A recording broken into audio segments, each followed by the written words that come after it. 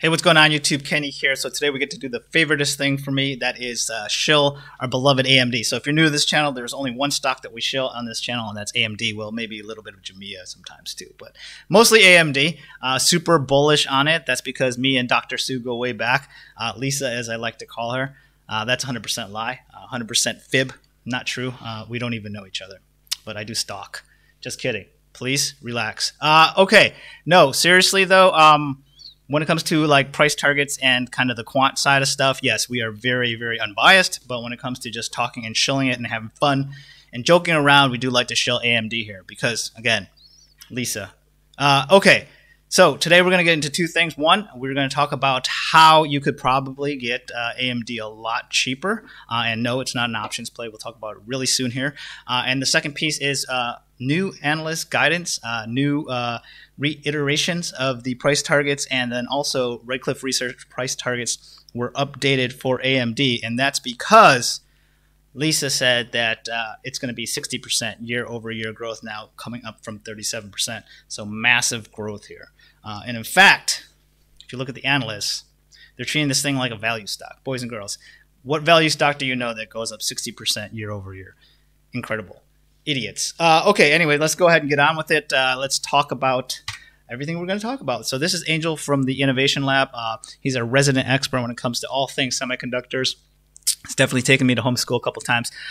So anyways, here goes the highlights of the earnings. I'm not going to belabor the point because in the live video yesterday, you can go back and look at it, we talked about much of this stuff. But essentially, the embedded and semi-custom segment revenue was up 1.6 billion, not up, 1.6 billion, up 183% year over year and 19% quarter over quarter. This increases, the increases were driven by higher EPYC processor revenue and semi-custom product sales.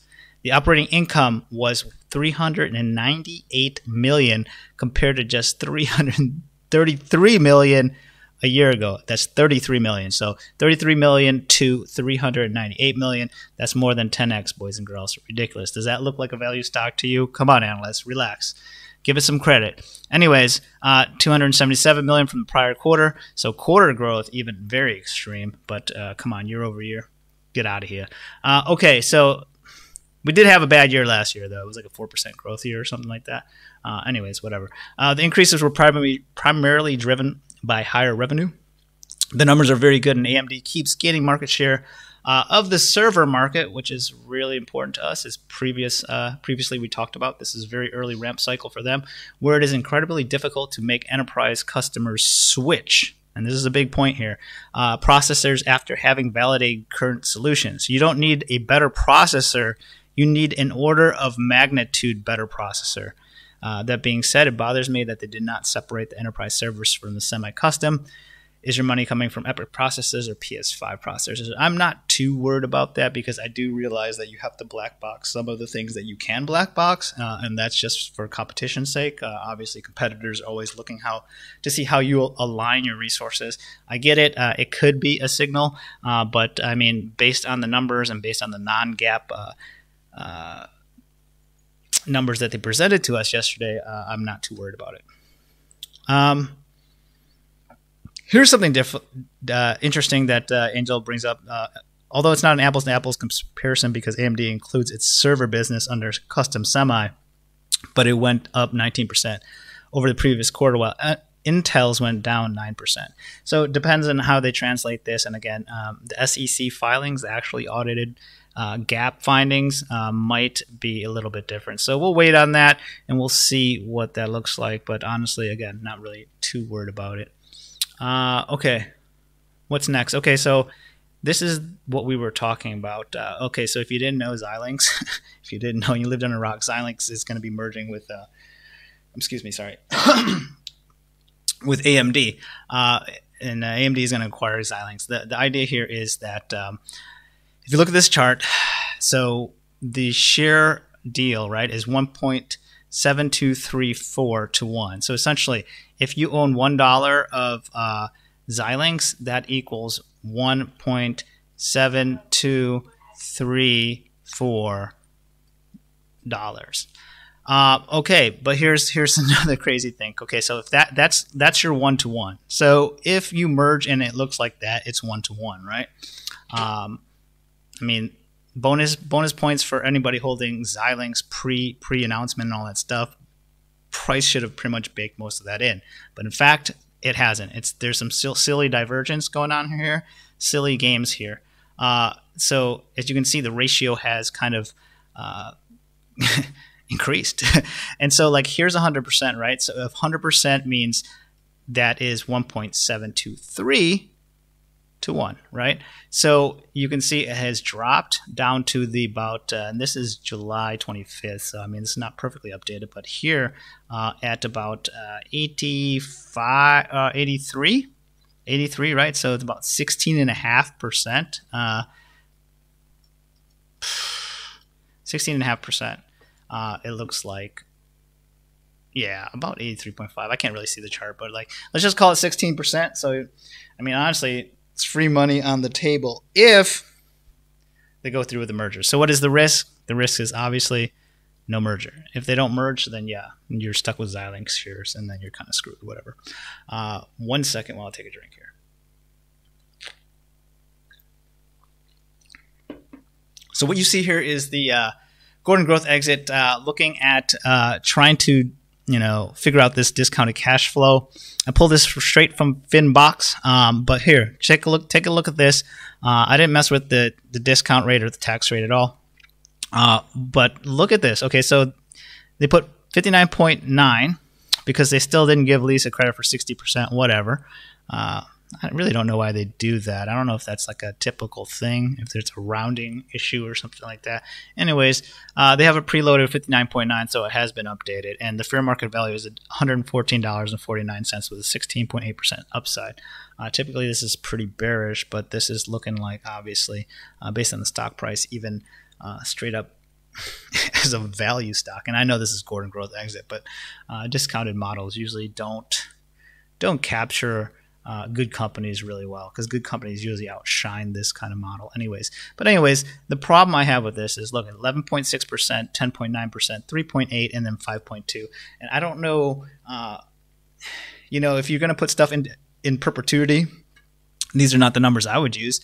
But then what doesn't make sense to me is where's this 3.8% forecast for December 24? And then 2025, 5.2 makes no sense to me. Like I don't understand.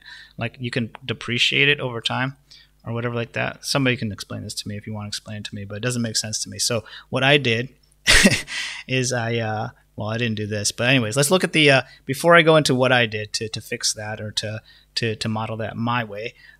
Is just take a look at this. So the highest price target is 150. The average price target is 111. The lowest is 80. And so I did sort for recency, so all these folks have reiterated, or there's a new assignment right here. There's a new assignment for 110. So Mark is getting on the gain train here and saying AMD is worth 110, and obviously it's trading at about $97 right now, I think, post market. Anyways, as you can see, we got Hans over here, Hans Morsman. He's a hitter, he's a winner, saying 150. He's always coming in right. 5-star rating. All these guys got 5-star rating, but as you can tell, most everybody's way up there. Just Robert here with the $90 price target. He needs to go ahead and figure out what's going on with his life, make better decisions. Anyways, sorry Tristan if you are making good decisions, but this is not one of them. Just kidding.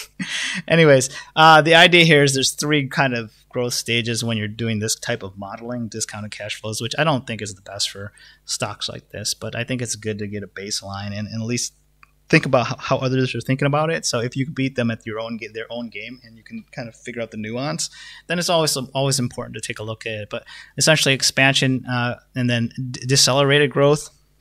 Expansion, which usually over 10%, and again, you saw up here over 10%. Here is where they start to getting to that what they call decelerated growth stage. That's about 5 to 8%, what you're saying. So they're assuming that in 2 years they get to decelerated growth. But I'm saying that these numbers are bullshit, and I'm going to show you. Anyways, mature stage growth. And that's where I think this is where if you want to do a discounted cash flow, it makes more sense. For BABA, companies like that, easier to kind of figure out how fast they're going to grow. It's a lot more steady. Okay, here is their CAGR over time. So 2006, 8.2%. So yes, okay. If you were in 2016 and you're thinking about AMD, then maybe you would have said, okay, maybe they've hit what they call the decelerated growth stage, and maybe they're starting to hit maturation. But wake up and pay attention, right? So 21%, 23%. Okay, you had a bad year, but so that happens. But here's the crazy thing. 45%, man. And you're talking about 60% next year? How is this not a growth company? Show some fucking respect, people. All right, so if we show some respect, which I did, and I know this is not traditionally the way that you do it, but it works for me. So we're going to go with it. And I think this is actually modest, to be honest with you, because the average price here is $20.42, not $20, but 20.42%. So if you average all these out. And so I say, okay, let's start with 20. Let's work our way down, 19, 18, 17. And I think, honestly, I would not be surprised, and we're sitting at 59% here, if we go down to like, I don't know, next year go down to 50 and then 40 or something like that. But this is being very, very conservative. And with those conservative numbers, we still get a fair value of $152.10 with a 55% upside. And you're like, Kenny, is that your Red Cliff price target? Absolutely not, because this is not where we play. This is not where we live. In terms of how we do it, this is how others play it, but it's always nice to know how others are playing the game so you can make your own decisions. And the way we make our decisions is based on a lot of things. One, quant, sentiment analysis, traditional models is one, but yeah, so let's go ahead and get into our score. So our bear case is $75. So if everything completely goes wrong, more bottlenecks happen. We've seen a nice, very solid floor at 75. It's been scooped up time over time, year over year. Even if it did get catastrophic, there's no way it's dropping below 75. Not in our mind. I'd seen it before, but yeah, even in a kind of catastrophe situation, maybe we get back to 75 in another kind of weird pandemic where people just go nuts again. But there's so many lessons learned right now that I don't see that even happening. I think the chip shortage won't happen again. I don't think people will deliver lower guidance when it comes to manufacturing, et cetera, et cetera. So based on that, the bear case is only $75. Not bankruptcy. I know some of you all want me to put zero there. I'm not going to happen, boys and girls. Somebody will buy it. Base case 157.88. That's based on a bunch of things. But essentially, yeah, some of the modeling that we're doing and just kind of some of the price action in aggregate. In the bull case, 165.44, and that's forecasting off of a lot of different kind of regression analysis and taking in consideration, obviously, a lot of the consensus scores and stuff like that. So what you get is the base score of 151.91, and then we assign a probability of risk, which we black boxed. Again, everybody needs a black box up there, right? So yeah, no, you can't audit this, but I can tell you what my base case, my bull case, and my bear case are. But in terms of probability and the percentage of that happening, that's assigned to the risk people at Red Cliff Research, and so we assign a risk, we assign the percentage of that happening, and so we go ahead and get the expected value of 162.